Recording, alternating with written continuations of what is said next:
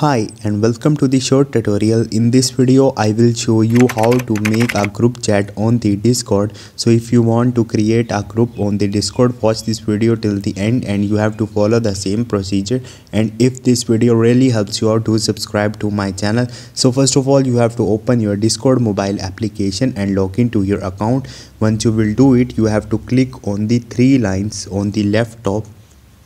So once you will click on it, here you will see different options. Here you will see message icon, so you have to click on it.